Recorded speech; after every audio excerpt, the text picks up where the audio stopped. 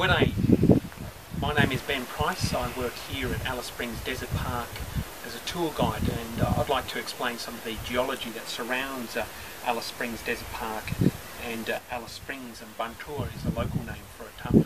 We can start over here at Heavy Tree Gap. It's the southern gateway into Alice Springs. It's where the Todd River flows from the north and out through to the south and down into the Simpson Desert eventually.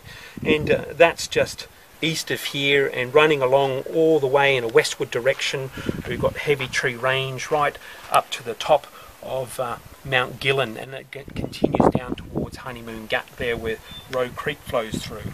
And between Heavy Tree Gap and Honeymoon Gap on the southern side of Heavy Tree Range we find Alice Springs Desert Park, just not too far from Alice Springs itself there.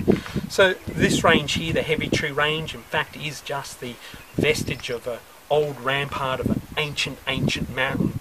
But if you look north, you could see Euro Ridge just over here, and with some imagination you'll be able to see how those ridges came up and joined at the top there, and you've got about 500 million years of geology on top there. So you can imagine at least 4,000 metres above Alice Springs where those mountains used to be, created by the Alice Springs orogeny there, beginning about 450 million years ago there. So mighty mountains that were formed a long time ago there, and since then all those mountains have been eroded down, excavated, all this material, and in this particular case has passed out through Heavy Tree Gap, creating the plains south of us. And now where the valley is where the peak of those mighty mountains used to be there. So that's the geological story from our point of view and the geologist's point of view